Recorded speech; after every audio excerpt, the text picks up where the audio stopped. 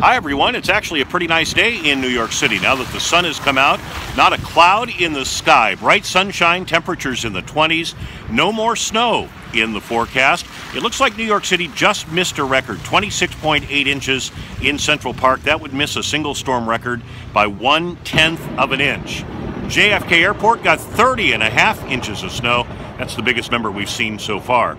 But no more snow in the forecast, just lots of sunshine. The streets have been cleared, the cars are moving again, the travel ban lifted as things slowly start to return to normal in New York.